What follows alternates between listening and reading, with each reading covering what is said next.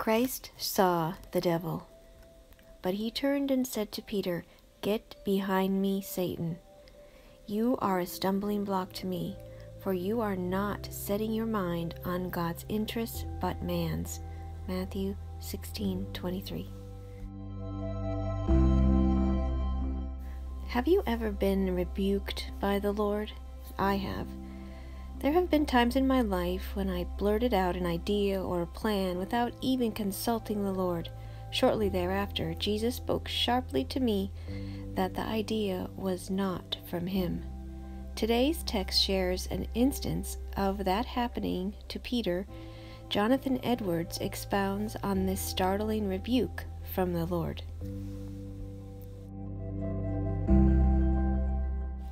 This may seem like an instance of harshness in reproving Peter, yet I humbly believe that this is by many taken wrong.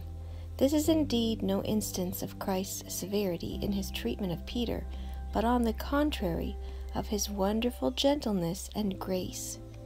Jesus was not laying the blame of what Peter had then said, or imputing it to him, but to the devil that had influenced him.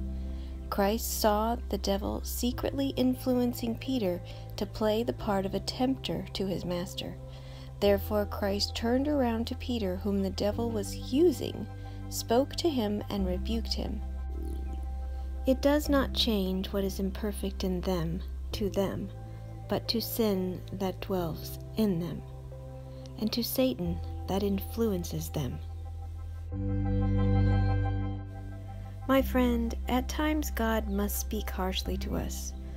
What a far worse fix Peter would have found in himself if Jesus had not rebuked the source of his error. We must learn not only to receive his correction, but even more to rejoice in it. After all, he's only trying to line us up with his perfect will. This devotional was taken from the Reverend Steve Hills book, Daily Awakenings, and I pray you all had a wonderful 4th of July, and you have a great day.